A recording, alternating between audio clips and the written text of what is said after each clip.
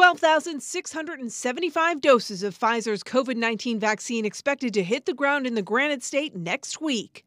This vaccine is going to go to our hospitals for their high-risk health workers and our long-term care facilities. Phase 1A of the plan puts the highest-risk people at the front of the line. Long-term care facilities will take priority.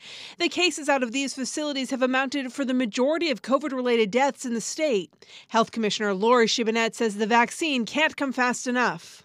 I have that same feeling of dread today that I've had, previously as I watch our numbers tick up. But keeping morale high is especially important right now. We are conjuring up that last bit of fight to get through vaccination and hopefully get on the other side of this in early spring.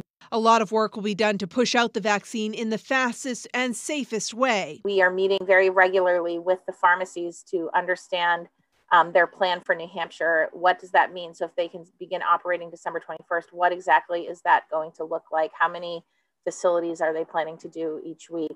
There's also a big effort underway to educate and encourage as many people as possible to get the vaccine. We are very actively preparing materials based on the preliminary information we've received, and I do trust that you're going to be,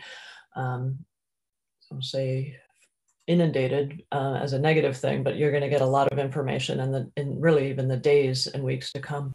And Pfizer is the first vaccine expected to be approved. Moderna will go through a similar process next week and could be shipped and administered before Christmas as well. While those initial doses may seem like a low number, health officials are expecting weekly allocations to increase rather quickly.